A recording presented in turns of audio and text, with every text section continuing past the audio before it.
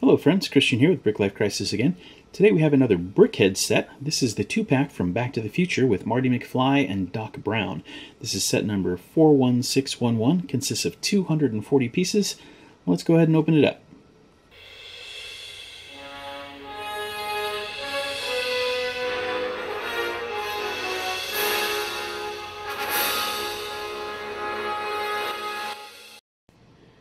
Alright, here we have our lovable time travelers, Doc Brown and Marty McFly.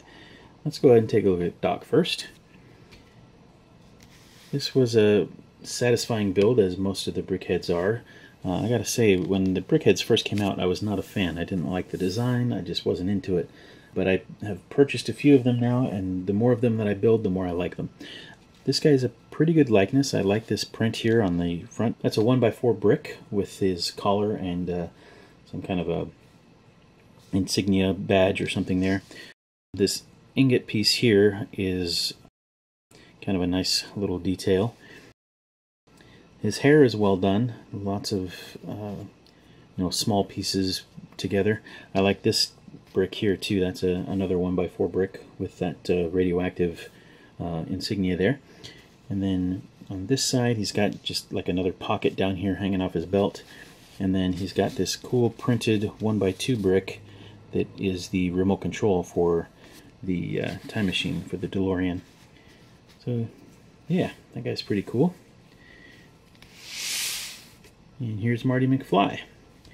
Marty is also really well done. I like that print for his shirt. His hair is not as wild as Doc's, but it's well done here. He has that kind of really puffy jacket vest that's represented by the red tiles there. As you can see, he's got his video camera there.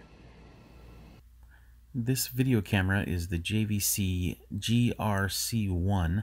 This is a compact VHS camcorder. This is the old VHS tapes from a VCR. However, this one was the miniature tape that you would put into an adapter so that you could play it back in a regular machine. Incidentally, this is also the same video camera that was used in the Stranger Things TV series, and the directors of that series put it in there as an homage to the Back to the Future.